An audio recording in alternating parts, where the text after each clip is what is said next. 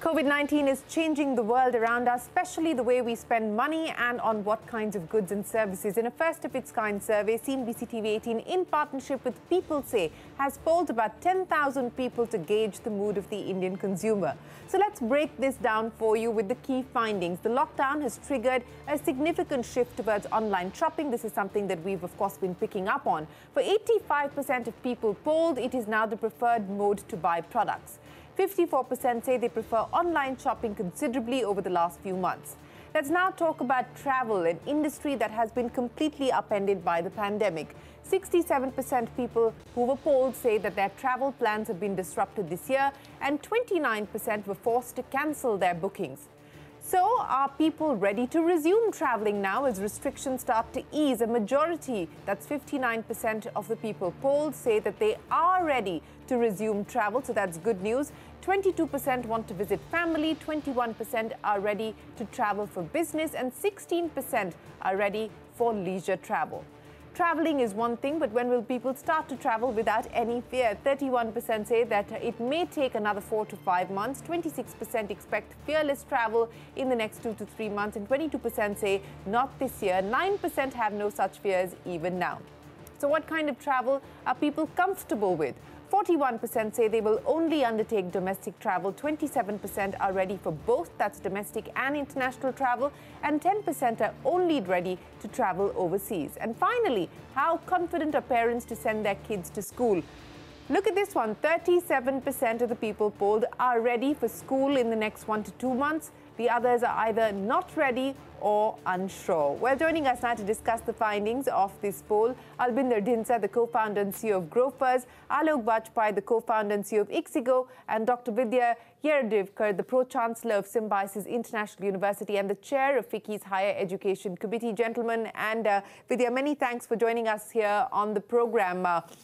Alok, let me start by asking you, because the big highlight of the survey really is on consumer preference when it comes to travel. Now, I saw your interview with my colleague Jude a few days ago, where you talked about reinstating the salaries of your own employees, which were cut in the month of March when the lockdown started. And that's because you've started to see an uptick in demand for travel. The poll seems to suggest that things are moving in the positive direction as far as travel is concerned. Take me through some of the granular details that you're being able to pick up on. Yeah, so Shireen, what we are seeing in the last few weeks is that there are some interesting green shoots starting to emerge, in the behavior of travel bookers.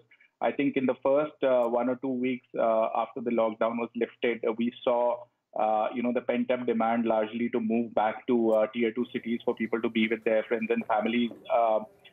But what we've seen in the last 3 to 4 weeks is that, people have started to move back to the cities as the reopening has started in offices and, retail and many other segments. We are also seeing a small trickle of leisure now. To destinations like Srinagar, Bagdogra, even people looking for how to reach Manali. So I think, there is definitely some demand bounce back. And the most encouraging sign actually is that the first couple of weeks, people were looking largely for the next few days, like last minute bookings, just to leave the next day itself, because it was an urgent need to get back to their town, for example. But what we are seeing now is that the advanced purchase behavior is actually panning out several weeks, and it's starting to look like people are planning out their, August trips or, around the 15th August weekend and things like that. We started to see some very small signs that things are starting to look up for leisure. Okay, so things are starting to look up for leisure around that 15th August time period is when you're starting to see advanced bookings coming in. But let me also ask you, Alok, because, I'm just going through some of the fine print of what the survey shows us. 39% of those planning leisure travel are from the south of India. 36% of those planning business travel are from the north of India. Any color that you can share with us on what the data is telling you? Yeah, so actually, Shireen, we also did a similar survey, and what we found is that the millennials, and the Gen Z are actually more keen to start traveling again as soon as, they can.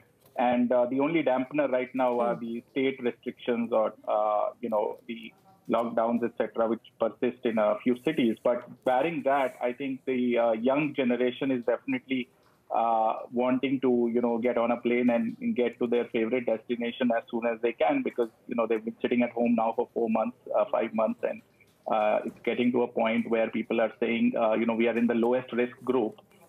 And, with all the precautions and all the safety, obviously respecting all the social distancing, why not, get out and spend a week in a safe place, maybe even in Goa, right?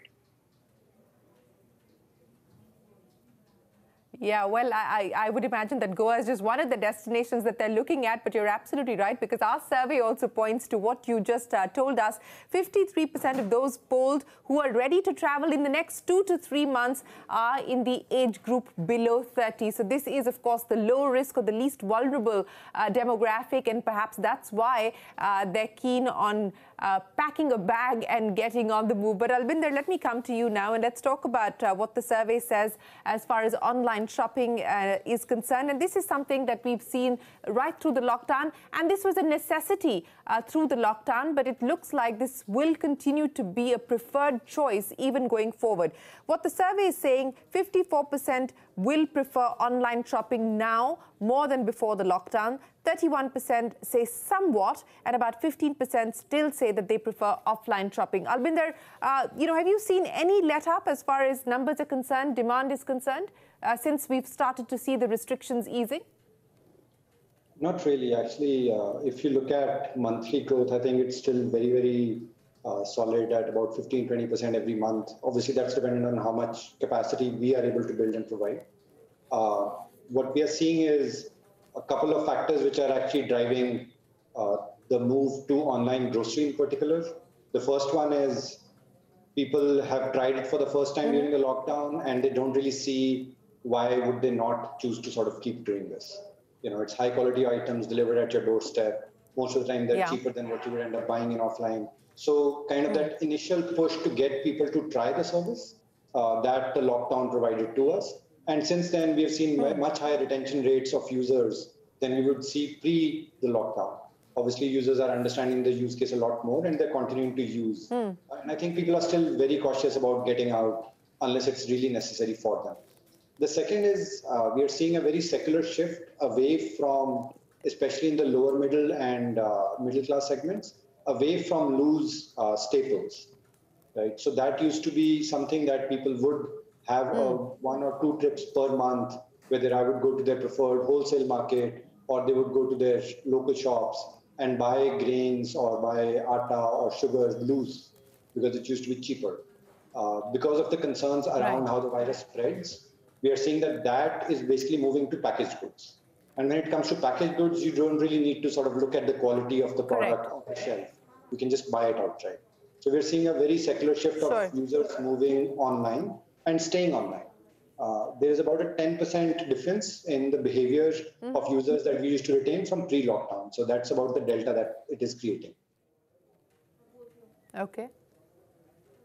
Okay, that's interesting what you're pointing out. 2 important trends that Albinder is alluding to. One, of course, is the retention rate, which has moved up quite significantly. And the other is the shift towards branded and packaged staples. And that is something that we've seen FMCG companies report in their numbers. But Albinder, you talked about the retention rate. Let me also ask you about the customer acquisition rate, because what we've seen for companies like Zomato, Swiggy, etc., is that their burn has come down quite significantly because the cost of customer acquisition has come down. Is that something that you're seeing as well?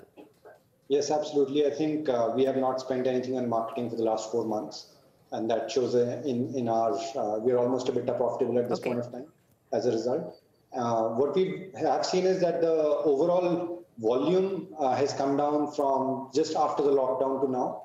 So whereas post-lockdown, we were getting almost 250,000 new users coming onto the platform, that number is now down to about 150 to 160,000 every month.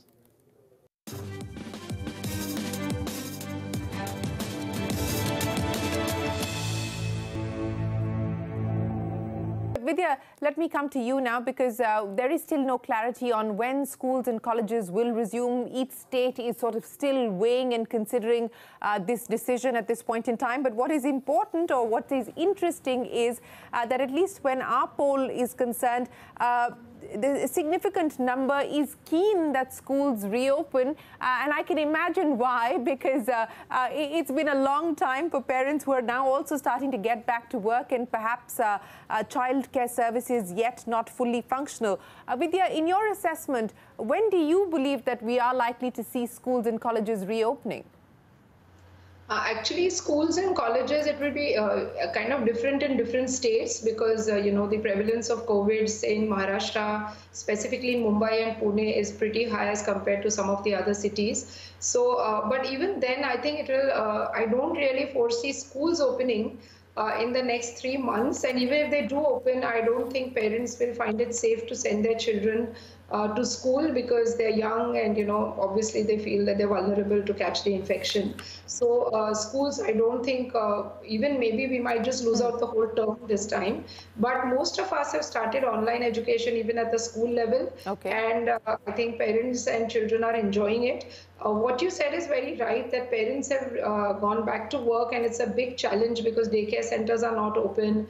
And some of the organizations, companies, industries, and even educational institutions like ours do allow women to work from home, if they have issues or if they have young kids that can't be taken care of. But then, yes, it is a challenge, and I really don't see the whole semester being a full school, even after 3 months, or even if it is, say, September end or October, that the government allows us to start. At higher education, at the universities and colleges, I think more than the parents, the students want to come back, because I think what they want is the whole fun life of being a student on a university campus. And I think that's something that these young boys and girls are looking forward to. For us as academicians, we have our university offices opened up, obviously, because teachers have to create online courses, and, we all start our online courses, say, from 15th of July. But we don't see universities opening again. In different parts, it would be different. But specifically, if you look at Maharashtra and Pune, even the UGC guidelines suggest September. But I keep my fingers crossed even for September in the city, like Pune. But yes, students will be supported with online courses. And that's a great work that the faculty have been doing. For us, actually, it's such an empty campus at universities. Like, it's like a garden without flowers. So it's very disheartening to not see students around. And the whole hustle bustle of young people on the campus is not there anymore. No, I can imagine. I can imagine what you're feeling, or how you're dealing with that. It's the same for us. Walking into an empty newsroom isn't the same thing at all, and doing broadcast on Zoom and Microsoft Teams is not the same thing at all. I, for one, I'm lucky that I'm not work from home, and I haven't been work from home, because it certainly would not have worked for me. But Alok and Albinder, let me ask you that in terms of work from home, because that's the other question that we've put to for the poll. Do you see yourself working from home for some more time? Yes, between 3 to 4 months minimum, 30%. Yes, between 1 to 2 months minimum, 29%. Yes, this entire year, 22%. Not working from home, 9%. Not sure, 5%. No, 5%. Albinder, for you, under essential services like us in the media, so I would imagine that work from home is less of an issue. But, in terms of just getting people back, getting your delivery personnel back, how challenging has it been? So it's been a fair bit challenging, because in the initial stage of the lockdown, I think it had a lot to do with no real clarity around the regulations and sort of how we will be allowed to operate. And it still continues to be a little bit of a challenge in pockets. So, today we have Bangalore going into lockdown, and now there's going to be a disruption in services of some level over there as well. However, to the extent possible, for people who don't need to actually be on site in our warehouses or on the roads to deliver, we are fairly confident that we will not be opening offices for the entire team before the end of the year. And that's kind of just the timeline we are working, because it also gives some of the people clarity whether some want to move back home, They don't want to continue paying rent in the larger cities. So those kind of issues are solved for them. And also it's easier for us to manage because we are already managing 26 different sites where we have to make sure everybody's socially distant, that we are disinfecting the place, we're keeping the warehouses operational, and just adding an office to the mix would not be necessary. And frankly, we haven't really seen a real drop in productivity because for us, the services just kind of continued through and through. So, so we don't really feel the need to bring in people into the office, although I'm in the office, but unless it's really necessary. Yes, absolutely. I agree with you. Although I'm in the office, I don't know if I would want a full team back just yet either. But Alok, let me ask you this because, you know, when we asked, are you personally investing in making work from home a better experience? And we've seen companies like Google, etc., announcing allowances for people to be able to buy furniture and so on and so forth. Yeah. The poll says yes, 78% no, but the employer is, 8% people say no, they're not doing anything personally to make the work from home experience better. Look, it is challenging given the space constraints in India, the fact that very often many families are not nuclear families, but large joint families. Now you also have children at home all the time. So what's the feedback that you're getting from your team, for instance, and what have you been able to do to make work from home as productive as work from office would be? Sure. So we've been working from home at Ixigo from 5th of March, and I think what we've realized over time is that given there's no physical element to our business, there was minimal disruption, and in fact, in certain areas of our business, we saw increased productivity. We've just seen people more. I think office does have some of its own distractions, and we've seen people more focused and more communicative as a result of using collaboration tools. And I think from a support standpoint, we've told people that they can get the highest speed internet connection available, and we'll reimburse that. We are also trying to now see if we can provide for a small allowance for people to actually get a decent ergonomic chair and a desk, because we've seen that those things do impact productivity. But the most important thing is we've actually made an announcement that we'll be remote first till the end of the year. And when we say remote first, it means that we'll not use the office unless absolutely necessary. Although people are, I think almost 20-25% of our employees actually do want to come back to office. But we've kind of said that unless it is absolutely critical, for example, the finance team might want to come in for audit-specific, functions. But everybody has a choice now to work from home till the end of the year. And like Albinder said, it's very important to give them that clarity so that they can choose to work from wherever they are the most comfortable and have, all their amenities in place. Absolutely, because many have actually left the cities that they were working in, perhaps to go back home and so on and so forth. So yes, that clarity does help people make decisions. Dr. Vidya, let me ask you now about, the sector in general, since you are looking after this under the umbrella of FICCI. There's been a lot of demands for schools to reduce fees, provide some sort of installments that parents can use given the constraints that people are faced with. What's the outlook for the sector as well as some of these demands that are being made to educational institutions?